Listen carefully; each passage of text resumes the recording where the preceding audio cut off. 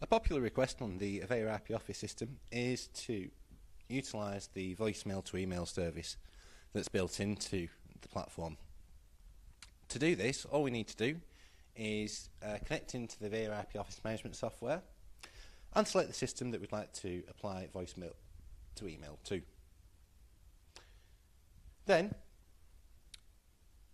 on the right hand side, navigate to the SMTP tab and enter the IP address of your mail server. In our instance, ours is 10.0.0.10.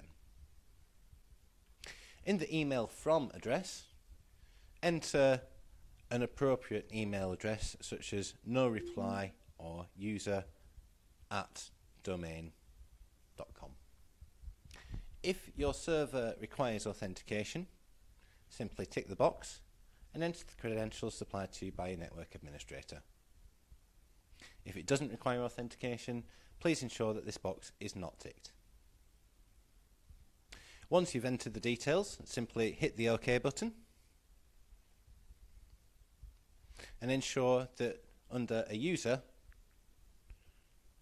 and their voicemail tab, an email address is set.